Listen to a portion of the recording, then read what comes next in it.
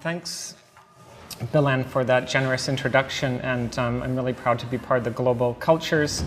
I'm really proud to be part of the Global Cultures project as well, and it's really great to be gathered here with all of my colleagues from Canada and beyond in Vigo, which has become an important global site for the re-articulation of Canadian literature. I think it's become a node in the circulation of knowledge and the transformation of knowledge in Canada, as both Canada and Spain go through dramatic transformations as they enter into an imagined competitive global economy, the way that these things are being refigured. So what I'd like to do is do a kind of lateral lecture on changes on the waterfront, the way that the waterfront has been reimagined in some senses since the 1960s, as you see in this image, to today. And so I want to do this by looking at some literary representations and projects from visual art. So to give a little bit more of a cultural engagement with the kind of economic discourses that we've been asked to live our lives through. My title is simply On and Off the Waterfront, which refers to the movie, but also to the Miles Davis album, On and Off the Corner. In a recent text on urbanism and art, the American artist Martha Rosler comments that recent large-scale developments mark a further step in the long transformation of urban waterfronts.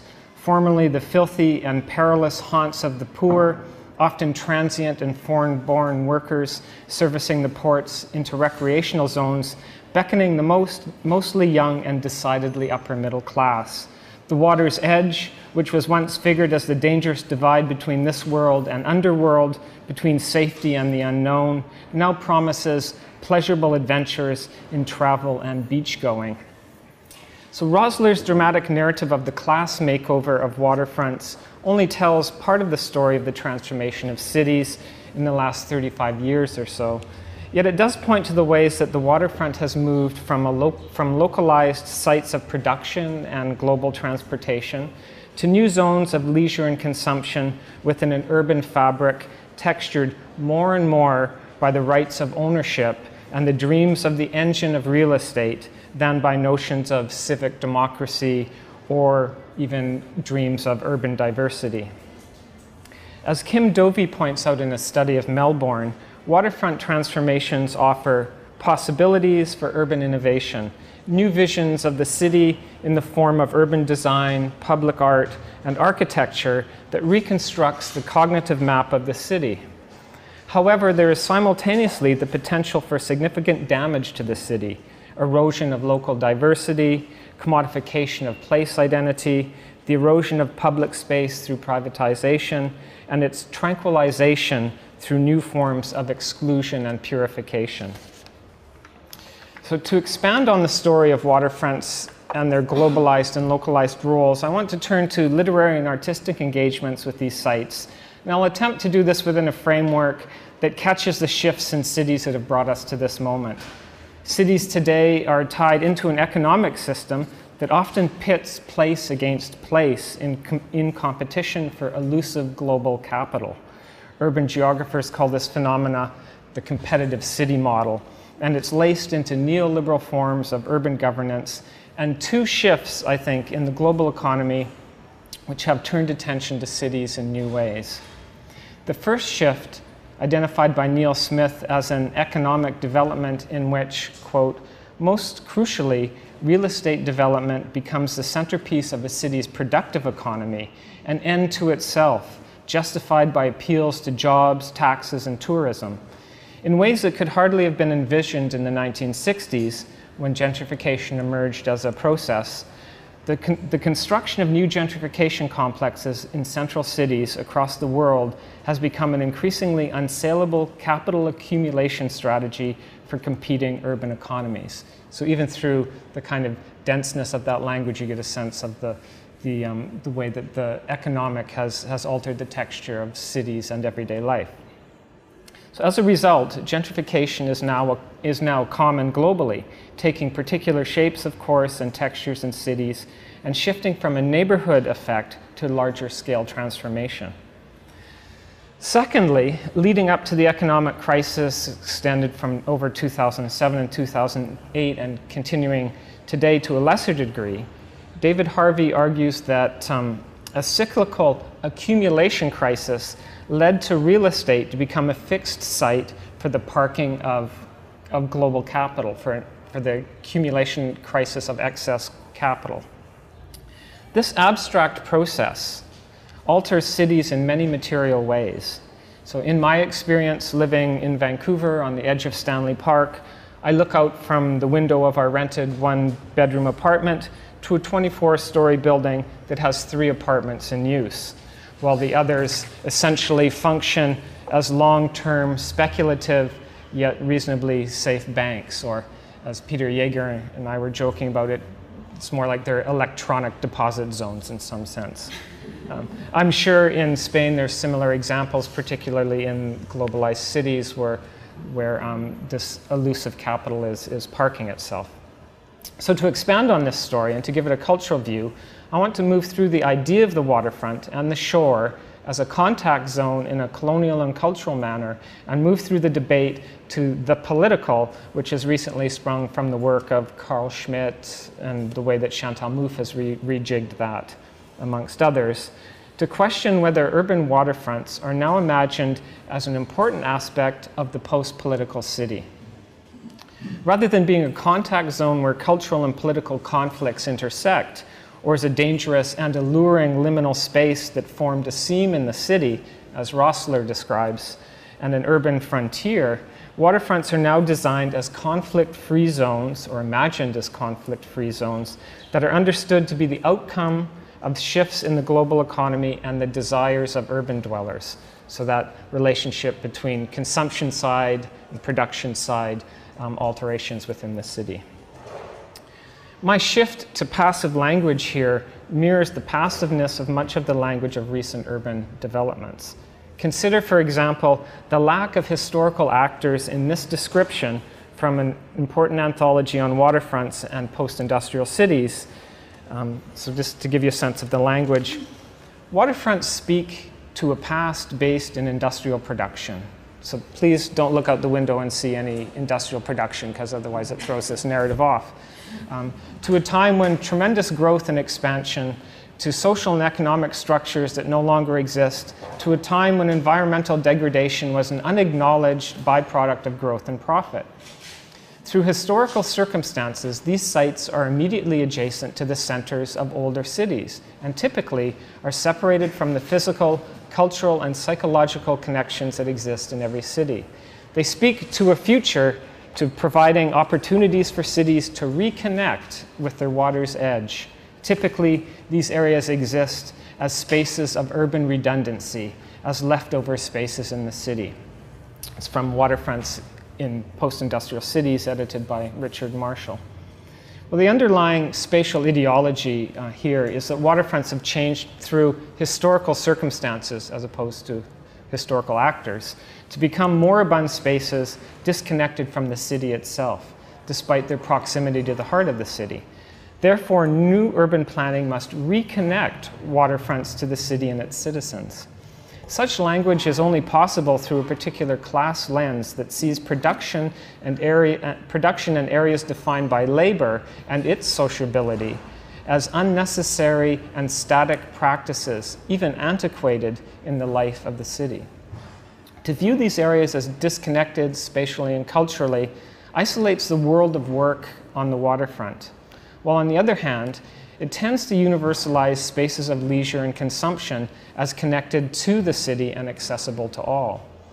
This view has itself become troubled by new security concerns emanating largely from the USA, but adopted in Canadian ports, that have isolated port areas from the rest of the city. As a result, as Deb Cohen and Susanna Bunce argue, post-9/11 post-9/11 port security initiatives are sometimes at odds and at other times at ease with the competitive city agendas that are readily apparent in waterfront cities. Approached in this manner, waterfronts are crucial in several ways, as zones that define cities within the global urban nexus, as well as areas of use and pleasure that are central to the right to the city and as contested zones of spatial justice where access and spatial democracy hit the structures of ownership and designed leisure. What I've sidestepped so far is the actively affective aspect of waterfronts. Whatever imagination of the waterfront that is foregrounded, beautiful and natural, or derelict and industrial, they are never neutral. Living in a waterfront city and having worked at the water's edge, I worry about the tranquilization, to use Dovey's term, of the waterfront. In Vancouver, which I'll largely focus on, the shift in urban planning in the late 1970s towards city design based on lifestyle has led us to a further split between labor and leisure, with the devaluing of labor and the commoditization of leisure despite all of its pleasures. And I'd also emphasize the pleasure of labor. And this has closed down some of the wilder aspects of harbors and ports.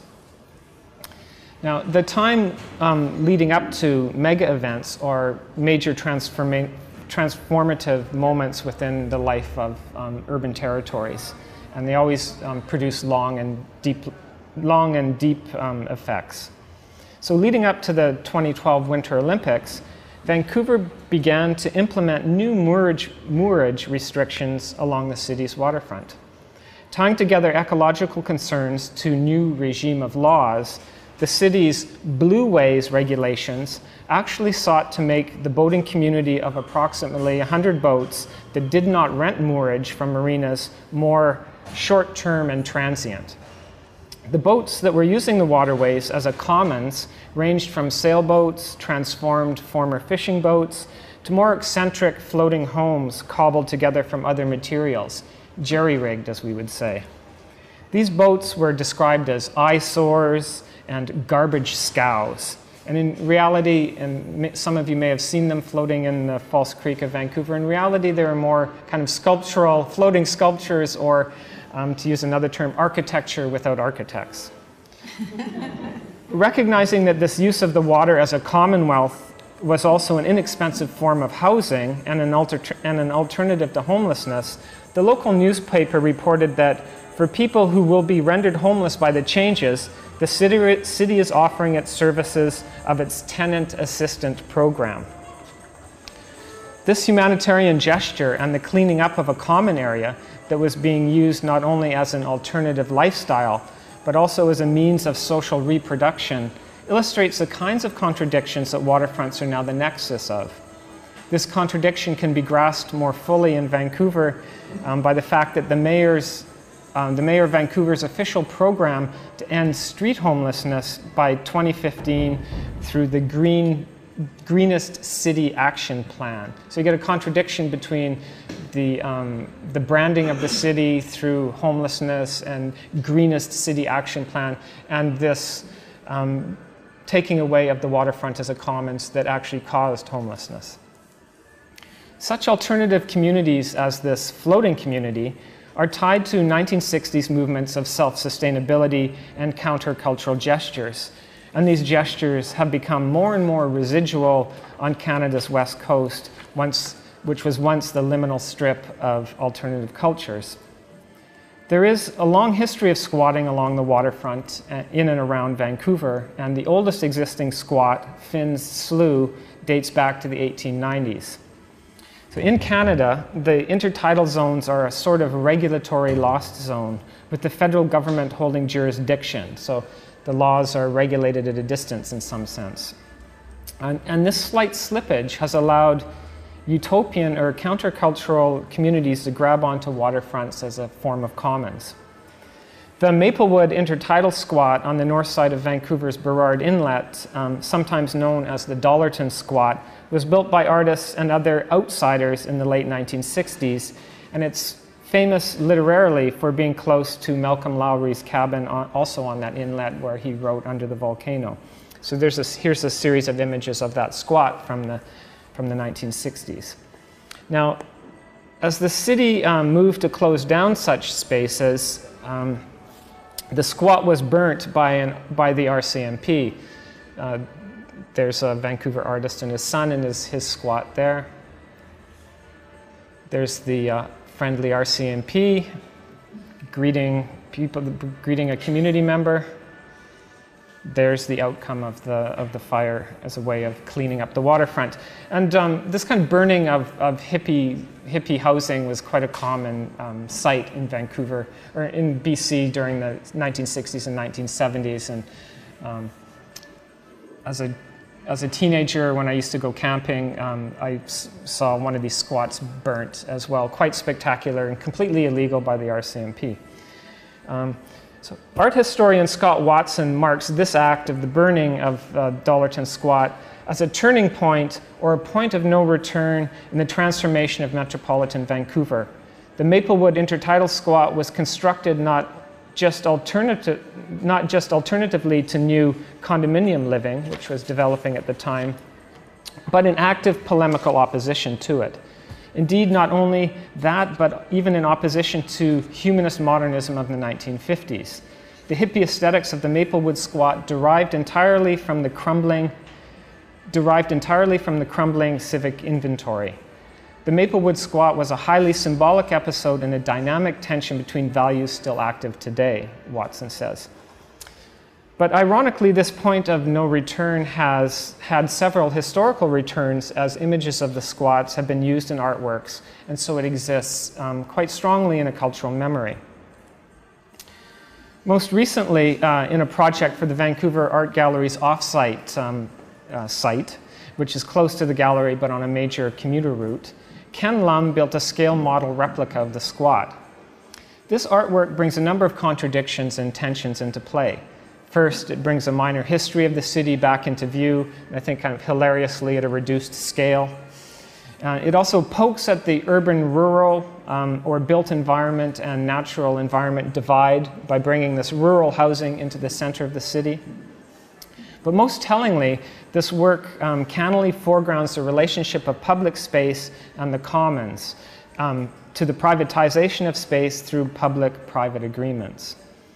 The Vancouver Art Gallery off-site space is a donated space on the edge of the Shangri-La, a condominium and hotel building which has, at this moment, apartments ranging from $4.8 million to just below $1 million for sale. Nothing unusual for the city, simply points the index of the housing market. The irony lies not only in the aesthetics of the scale model wood shacks in contrast to the clean, postmodernism of the Shangri-La, and it lies not only in the appropriation of the utopian impulse of the squat as a Shangri-La for those outside of the official economy, to a temple for those central to the global economy. That's just a detail of one of the scale models. Rather, Lum's work helps us track the relationship of urban transformation and economic shifts as they actively rewrite the possibilities of spatial practices and everyday life.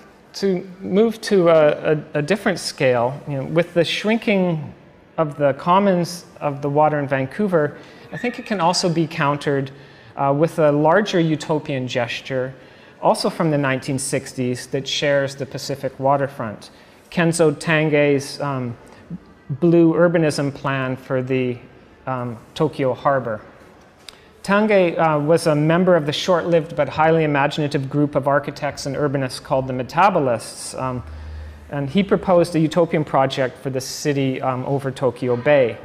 Following futuristic, and by that I mean in the past, megastructural projects, the Tokyo Bay proposal was to be both a floating and a living city, a metabolist city that could expand and shrink with the population of Tokyo.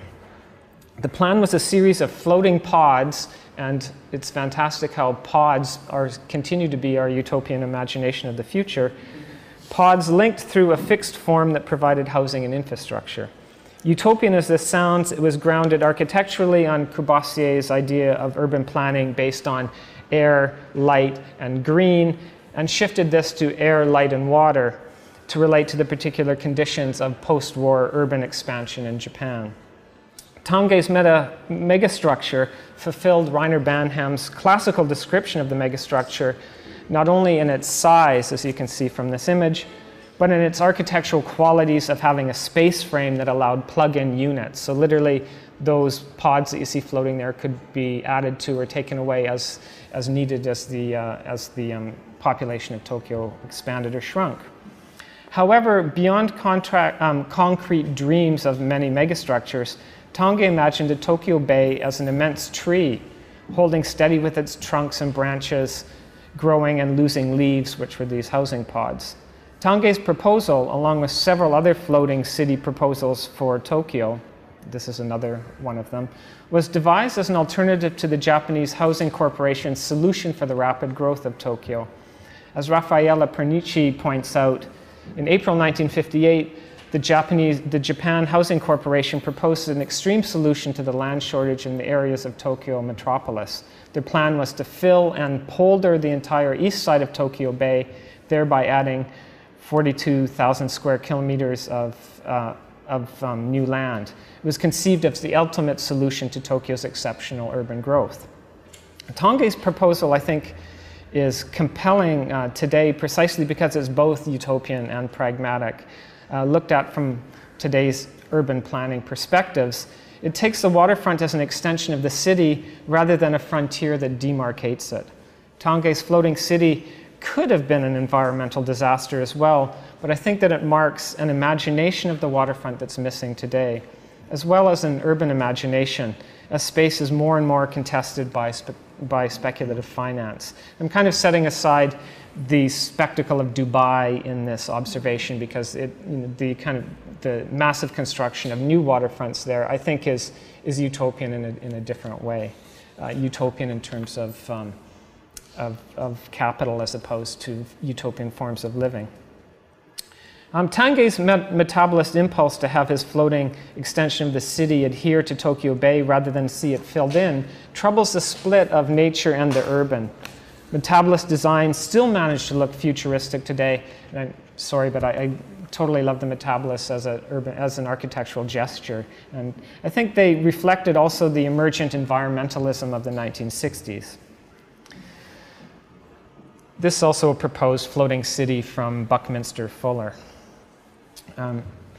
So although nature is figured into the imagination of urban waterfront, there are times, eruptions even, when expectations are exceeded. Now at this point I was going to play a 2-minute video of a BC TV report of a gray whale that made its way into Vancouver's False Creek, but the Wi-Fi is not strong enough, so I'll have to give an inadequate description of it. So you can imagine the usual talking heads, white folks, man and a woman, very enthusiastically talking about a whale that has made its way from its journey northward into this leisure zone of False Creek of Vancouver, where it's taking a break, where it's enjoying the waterfront, where it's having a snack, where it's in Vancouver leading up to the 2012 Olympics, where it's enjoying all of the human possibilities that whales are known to need in their lives and social reproduction in order to stop into the glorious, globally branded city. And the whale totally gets, appropriated into this discourse of nature and urbanism, gets brought into the branding of the city, and in some sense becomes, a huge humanist projector in some sense, or has humanism projected onto it. So it's actually quite hilarious, both the enthusiasm of the commentators and the passiveness of the whale, and the way that the urban discourse allows is where everything is seen as lifestyle. So my next project is looking at substantive changes in the whale lifestyle since neoliberal influences on whales' lives. There's a way, I think, where nature still astounds the urban waterfront. So in short, the whale enjoys the waterfront as a lifestyle option, reaffirming the lifestyle of the city. So while it may seem absurd to use a kind of Disneyfied whale to exemplify shifts in urban development, the language of leisure and lifestyle is a relatively new development. And in this case, the urban design of Vancouver, which emerged out of the post-industrial concept of the city. David Ley has described this shift taking place within a wave of national liberalism of the early 1970s that altered urban design in Vancouver. A new ideology of urban development was in the making, Ley writes, Urban strategy seemed to be passing from an emphasis on growth to a concern with the quality of life. The new liberalism was to be recognized less by its production schedules than by its consumption styles. Again, that tension between labor and leisure, or labor and lifestyle in this sense. This transformation has brought great spatial changes within North American cities, and one unintended effect has been to open a spatial divide in social reproduction. Sites of labor and leisure are often spread apart. And as I've written elsewhere, life becomes subordinated to lifestyle.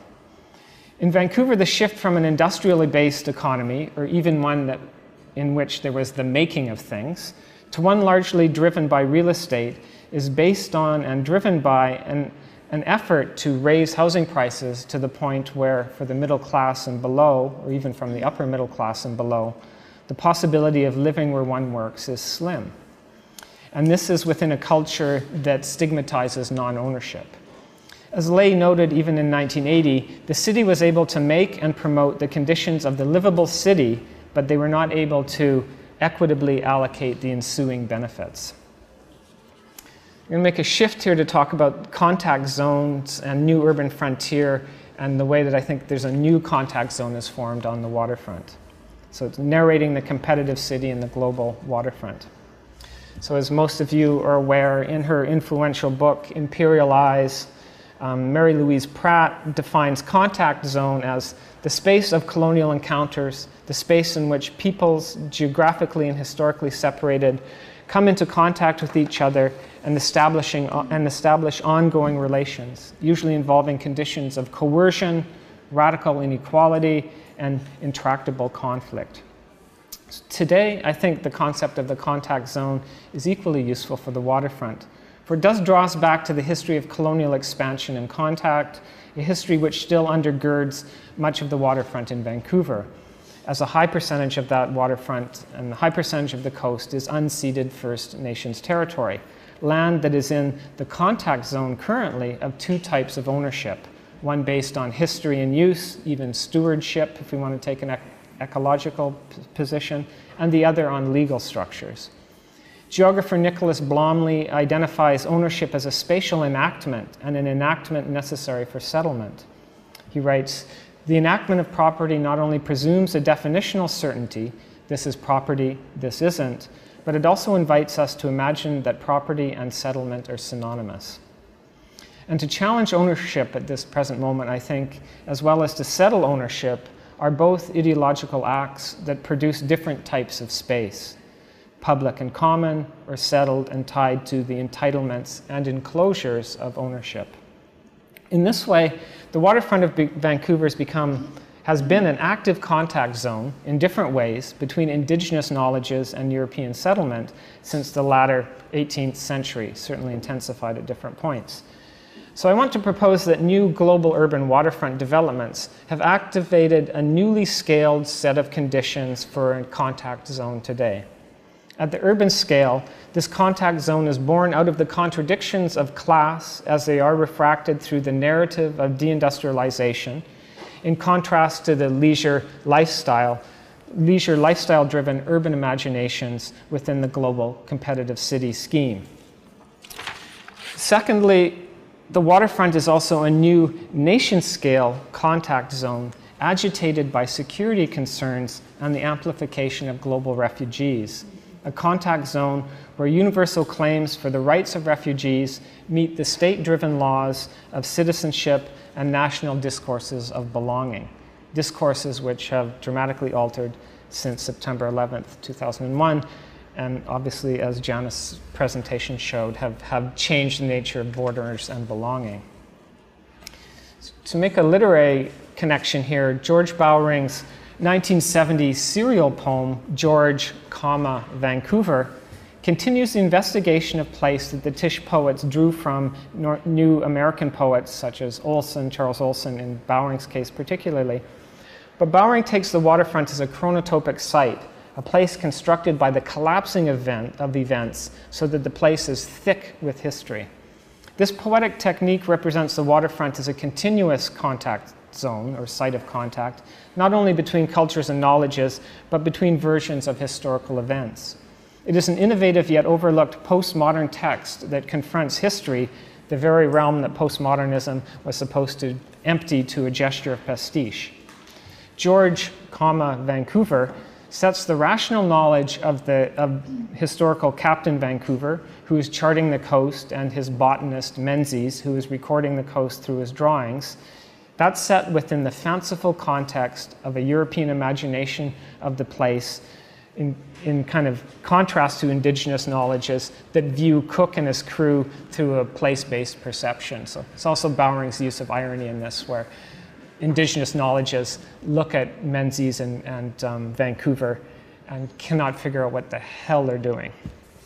And likewise for Menzies and Vancouver.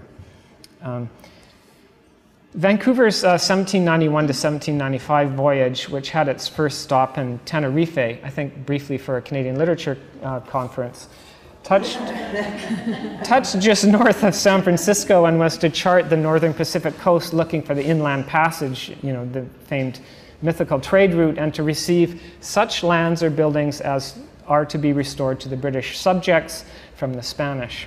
In Bowring's restaging, time thickens, as does the consequences of contact. There's a small section from the poem. It was agreed by convention between His Majesty and the Catholic King, all buildings and tracts of land on the northwest coast and adjacent lands of which the subjects of His Britannic Majesty were disposed, by April 1789, by a Spaniard to be restored to the British subjects, though nobody moved much. Vancouver's job was to look up to the coast, north to the passage, and check on foreign squatters, especially Spanish. This he did. Some of the islands are called Quadra Texeda Irtazabal. BC government ferries move between islands with Indian graves, floating milk cartons behind them. So throughout the poem, Bowring collapses time, and here the effects of the colonial adventures, islands with Indian graves, merge with the BC government ferries, now privatized, and their marine pollution. To make a shift to this other type of global border, global urban border, in August 2010, the waters that George Vancouver sailed through were navigated by a vessel carrying 492 Tamil refugees from Sri Lanka, from northern Sri Lanka. This was the second boat of Tamil people to arrive within a year, and the Sun Sea became a national focus of debate, often based on misreadings, willful misreadings of Canadian immigration and refugee laws, as well as an extremely limited knowledge of the Tamil situation in Sri Lanka. The Minister of Citizenship, Immigration and Multiculturalism, Jason Kenney, proclaimed that this unlawful behavior is nothing more than jumping the immigration queue, taking up space and resources in our imagination and refugee system that should be focused on those who are legitimate and lawfully waiting their turn to come to Canada. Highly problematic in a number of ways. Yet, as Nava Smolash has pointed out in her research in citizenship and Canadian literature, the minister was actually igniting a debate based on the illegal acts of the refugees when, in fact, they had not transgressed any Canadian laws. The media footage of the Tamil people being met by uniformed naval and RCMP officers and taken to local prisons where they were held as they were investigated by Canadian Border Services also built an image of the Tamils as having broken Canadian laws, as well as breached its shores. There's the Sun Sea with 2 naval tugboats, military tugboats. There's those images that circulated. So it's so contaminated were the Tamils that face masks were needed. Of course, we forget that Tamil people have added a wonderful texture to Canadian culture since they were welcomed during the race riots in the early 1980s from Sri Lanka. This high-profile case shows how the waterfront remains a contact zone, but one that has overlapping politics of scale. As I've suggested, the rights to claim refugee status and to seek political and economic safety, claims that we can scale at the global, clash with national-scale discourses of security, citizenship, and national belonging. And these discourses have hardened since September 11th, and we see the waterfront being itself hardened into a border that produces new exclusions. Wade Compton's poem, Illegalese, Floodgate Dub, that many of you may be familiar with, was written previous to this incident, but it makes a link to an earlier and more famous incident in 1914 when the Kamagata Maru was held in the Vancouver harbor and the 340 Indians, mainly Sikhs, returned back to India. Compton's poem is itself a linguistic contact zone, bouncing discourse off of discourse. Just give you a brief flavor of what the poem sounds like. If you arrive in the belly of a rusting imagination, there are grounds to outlaw you, but Canada is a remixed B-side chorus in the globalization loop, a sampled track of back home desiring, old days admiring, democracy dreaming, racism reaping, homesickness that even mediocre can't cure. There is no fresh off the boat, or the plane, or the hope of consistency in foreign and foreigner policy, or obdurance of floodgate metaphors and death sentences, deportations. The backbeat backbone of the chorus that screeches back home is the drum and bass treble track alliteration of Kamagata Maru, and the stowaway that the border refused will be the headstone of the corner. When the destination is a nation that prides itself in peacekeeping, but is still sleeping on the justice and compassion implicit that. But people are not a flood, borders are not God-given, lives are not dollars, Canada is not the sum of its exclusions. So while the examples of the Tamil people and the people on the Kamagata Maru show how racialized people encounter this contact zone of the waterfront, I think also that class as a shifting set of social relations and cultural and spatial practices is central, I would argue, to new waterfront developments. So let's make a turn towards representations of class on the waterfront, which has a lot of resonances with the paper that Herb started the conference off with. Yet, I think that class is a ghosted relationship with the waterfront. Spectral as a discourse, and spectral in the urban imagination for several reasons.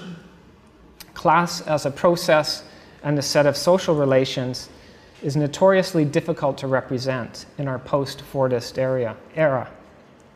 Sites of production have been dismantled and dispersed, taking shape in special economic zones such as in Mexico and Sri Lanka, often behind fences and away from view, reconfigured under flexible conditions of homework.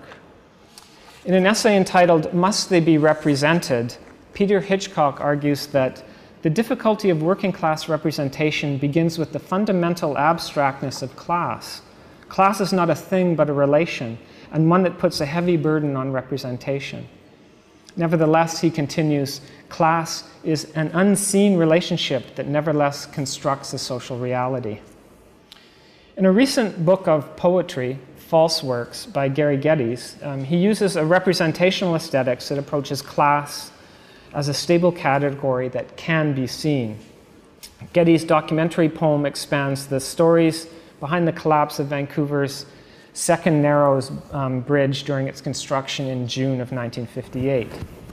79 men fell into the ocean and 19 died, and today the bridge is renamed the Ironworkers Memorial Second Narrows Crossing. Not such a great name for a memorial, but. Now, Geddes retells the bridge's collapse and represents the workers by inhabiting their voices, just to give you a sense of it. I don't buy it. Sure, the dead can't defend themselves, but it was there in black and white. A mistake, that's all. False work couldn't take the weight. Forget it. Get on with the job, was my view. Not everyone felt that way. It's from a poem called Jim. So a lot of the poems are inhabiting the voices of the workers. Now, Geddes' poem fits in with a line of Canadian documentary poems, but it also brings images of labor back to the waterfront.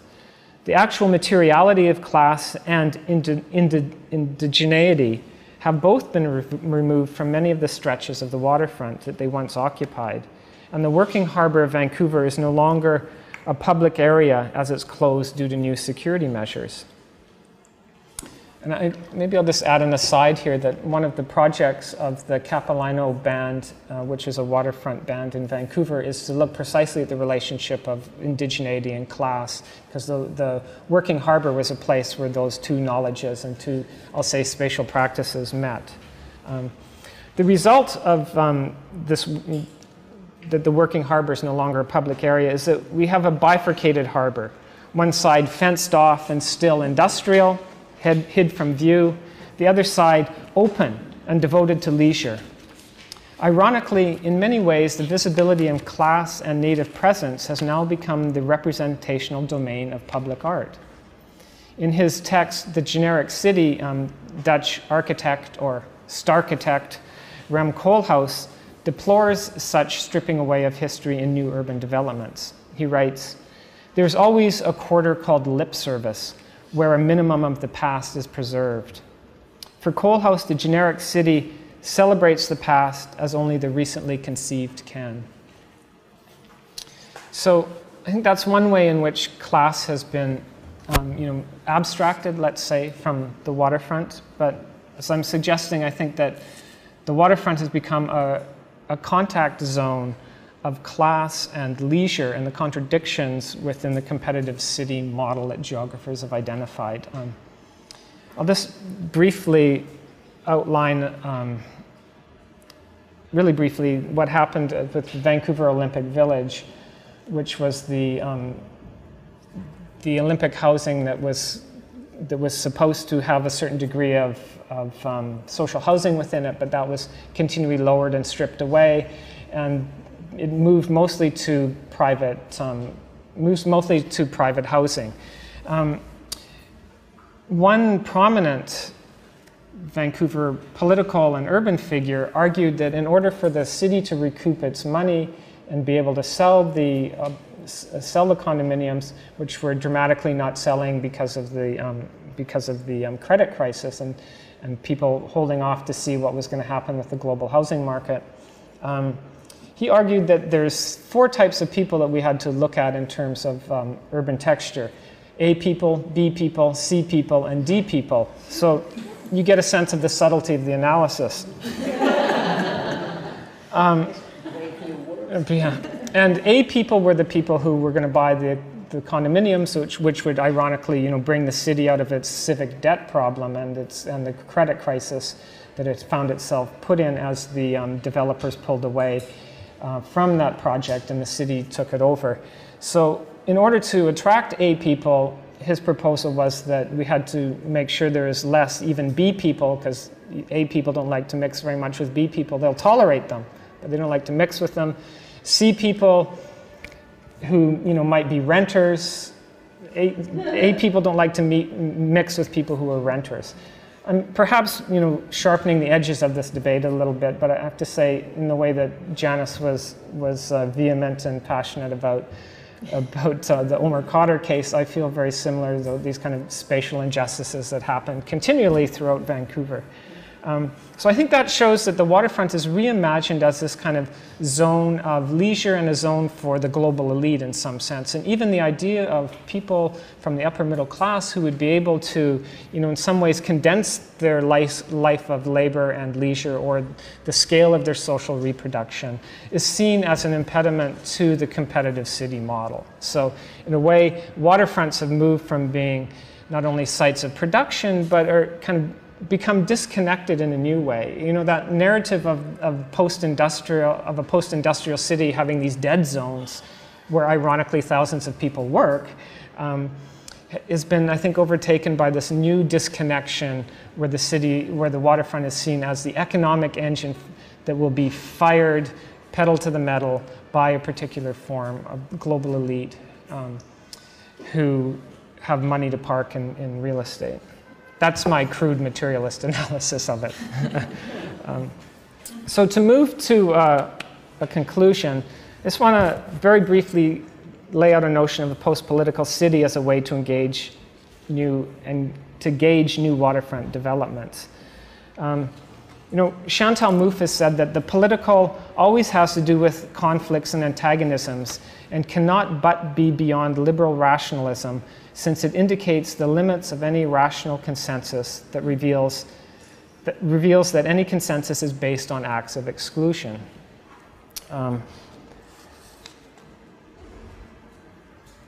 Jacques Rancière talks about the liquidation of politics, which follows the perceived end of the socialist alternative. which solidified a consensus on liberal democracy rather than reshaping democracy. He writes, this signified the reduction of democratic life to the management and local consequences of global economic necessity. Now, when this paradoxical return of politics that Rancière argues was its liquidation is scaled to the urban, Erich Svingadau arrives at this notion of the post-political city, a city characterized by consensual arrangements born out of new urban design. Svingadau paints a very stark neoliberal city hollowed out through policies and policing. He says, the polis as a political space is increasingly colonized or sutured by consensual techno-managerial policies. And even just saying that language already makes that happen to me. And also intensifying biopolitical control and surveillance. Moving this to new waterfront developments, I would like to raise the question if waterfronts are now imagined and designed as post-political spaces, as they represent a conflict-free and even contradiction-free space. So as I've tried to illustrate, if the waterfront is thought of as a contact zone and as an urban frontier that is continually pulled through the history of its own making, then it surely remains and resolutely is a political site. And I would argue that the actual richness of the waterfront is the different textures that its histories have produced, textures that seem to be reduced to vestiges or residual traces within new waterfront developments that privilege seamless consumption and leisure. So in Martha Rossler's view, we should read the becoming creative of the post-industrial urban core as a formation of a homogeneous space drained of incentives for political engagement. Now, in terms of art in the political sphere in the post-industrial creative city, Rossler argues that it would seem indisputable that the public art, or art in public, sector in the USA has turned to a service experience model. Margaret Meyer, an urban geographer who is more optimistic about the opening of urban spaces to the political, identifies social movements that counter the suturing of urban space, which is the kind of characteristic of the post-political city that Svingadau points to. So I just want to close, show a couple aspects or examples of art in the public sphere that tried to produce spaces of dissensus rather than spaces of consensus. So works of public art or works that challenge the privatization of public sphere, works that challenge the post-political aspect of the waterfront, works that create, aim to build spaces of dissensus. For instance, in a project curated by the Swedish group US.it, entitled Common Lands on the newly developed harbor in Oslo, the Dutch artist duo Bick van der Pol developed a sound work called Speculation, and this was developed in 2010. The work began as a workshop that brought in various social groups as well as people working through the cultural and economic fields. Together, these people developed a script that speculated on the cultural and political future of Oslo and its harbor area. In a wresting away of the term speculate from its economic meaning, turning it towards a more utopian impulse, and also trying to write a more inclusive social script.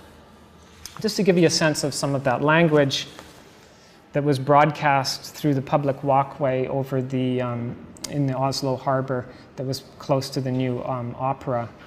And all of the works that US.it designed for Common Lands were all immaterial in a sense. They didn't leave the public sculpture in public space. What sometimes gets seen as the value-added sculpture. Rather, they were discursive and critical projects. So some of the language from the Bick van der Pol project. All speculation is based on the concept of future growth, but future use is not taken into consideration. So thinking in terms of growth is not so progressive. In fact, it is stuck in its own discourse, its own reality. The problem with models is that they are reproduced and applied indiscriminately to each city, globally. With the rhetoric of uniqueness, they are selling an image that is different from a neighboring city. And still, to achieve that, they use the same architects everywhere, the same grammar, the same rhetoric of uniqueness. That is one problem. The other problem is the notion of gentrification through the creative class, because the concept of creative class is itself disgusting, as if this class is more valuable than any other class in the city. We should have asylum seekers. Poor people should have flats in the area. This is reclaimed land where the gypsies, the sailors, the addicts, the whores, the truck drivers have been. All operate on the outskirts of society. The opera is taking back this area and giving it to the bourgeoisie. So you get a sense of the kind of different public language, the language of dissensus that was broadcast into that harbor. And I recognize that this is a long lecture and the room is hot, so I want to close by looking at a video. It's a 5-minute video, we can just have it run in the background, of a Vancouver artist, Kathy Slade. And it's a video that I like quite a lot because I think it actually playfully troubles that divide between labor and leisure that is a hallmark of the new competitive waterfront. Oops. So this was shot in 16mm film, hence its kind of formal constraint that it was the length of one reel of the film. Now there's sound with this, but it's not totally necessary.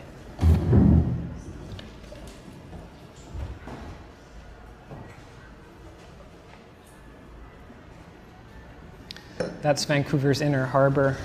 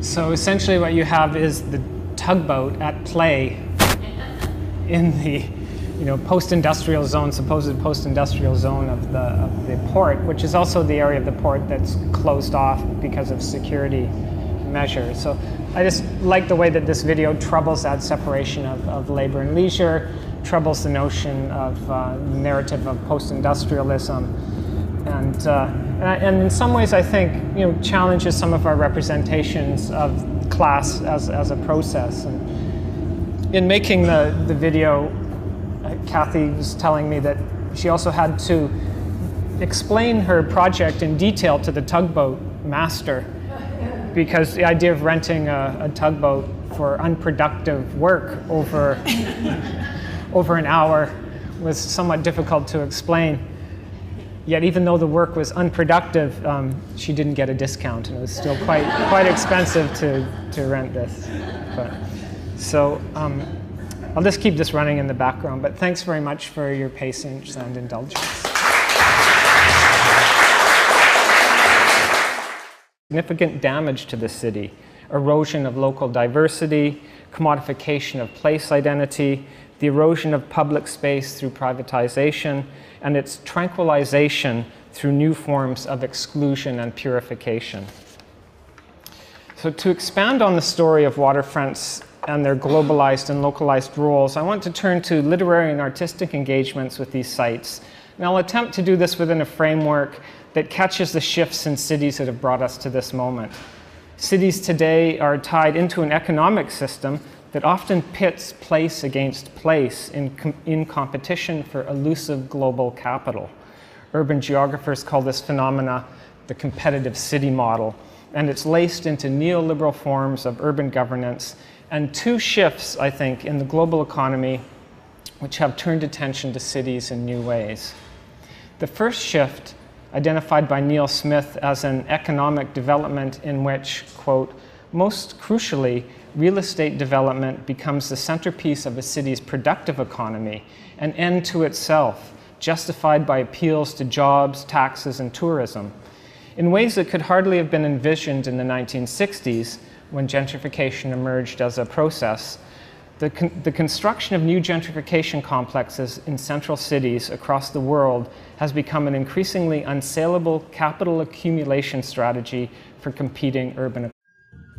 Thanks, Bilan, for that generous introduction, and I'm really proud to be part of the Global Cultures. I'm really proud to be part of the Global Cultures project as well, and it's really great to be gathered here with all of my colleagues from Canada and beyond in Vigo, which has become an important global site for the re-articulation of Canadian literature. I think it's become a node in the circulation of knowledge and the transformation of knowledge in Canada, as both Canada and Spain go through dramatic transformations as they enter into an imagined competitive global economy, the way that these things are being refigured. So what I'd like to do is do a kind of lateral lecture on changes on the waterfront, the way that the waterfront has been reimagined in some senses since the 1960s, as you see in this image, to today. And so I want to do this by looking at some literary representations and projects from visual art. So to give a little bit more of a cultural engagement with the kind of economic discourses that we've been asked to live our lives through. My title is simply On and Off the Waterfront, which refers to the movie, but also to the Miles Davis album, On and Off the Corner. In a recent text on urbanism and art, the American artist Martha Rosler, so to expand on this story and to give it a cultural view, I want to move through the idea of the waterfront and the shore as a contact zone in a colonial and cultural manner, and move through the debate to the political, which has recently sprung from the work of Carl Schmitt and the way that Chantal Mouffe has rejigged that, amongst others, to question whether urban waterfronts are now imagined as an important aspect of the post-political city. Rather than being a contact zone where cultural and political conflicts intersect, or as a dangerous and alluring liminal space that formed a seam in the city, as Rosler describes, and an urban frontier, waterfronts are now designed as conflict-free zones, or imagined as conflict-free zones, that are understood to be the outcome of shifts in the global economy and the desires of urban dwellers. So that relationship between consumption side and production side alterations within the city. My shift to passive language here mirrors the passiveness of much of the language of recent urban developments. Consider, for example, the lack of historical actors in this description from an important anthology on waterfronts and post-industrial cities. So just to give you a sense of the language, waterfronts speak to a past based in industrial production. So please don't look out the window and see any industrial production, because otherwise it throws this narrative off. Economies. So even through the kind of denseness of that language, you get a sense of the way that the economic has altered the texture of cities and everyday life. So as a result, gentrification is now common globally, taking particular shapes, of course, and textures in cities, and shifting from a neighborhood effect to larger scale transformation. Secondly, leading up to the economic crisis extended from over 2007 and 2008 and continuing today to a lesser degree, David Harvey argues that a cyclical accumulation crisis led to real estate to become a fixed site for the parking of global capital, for the accumulation crisis of excess capital. This abstract process alters cities in many material ways. So in my experience living in Vancouver on the edge of Stanley Park, I look out from the window of our rented one-bedroom apartment to a 24-story building that has 3 apartments in use, while the others essentially function as long-term speculative yet reasonably safe banks, or as Peter Yeager and I were joking about it, it's more like they're electronic deposit zones in some sense. I'm sure in Spain there's similar examples, particularly in globalized cities where this elusive capital is parking itself. Comments that recent large-scale developments mark a further step in the long transformation of urban waterfronts. Formerly the filthy and perilous haunts of the poor, often transient and foreign-born workers servicing the ports, into recreational zones, beckoning the mostly young and decidedly upper middle class.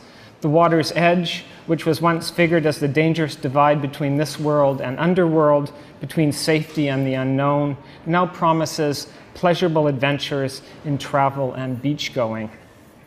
So Rosler's dramatic narrative of the class makeover of waterfronts only tells part of the story of the transformation of cities in the last 35 years or so.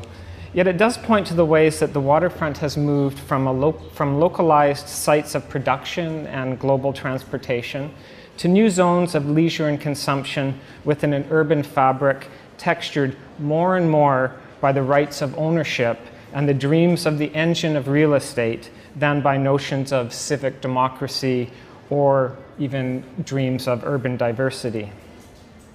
As Kim Dovey points out in a study of Melbourne, waterfront transformations offer possibilities for urban innovation, new visions of the city in the form of urban design, public art, and architecture that reconstructs the cognitive map of the city. However, there is simultaneously the potential for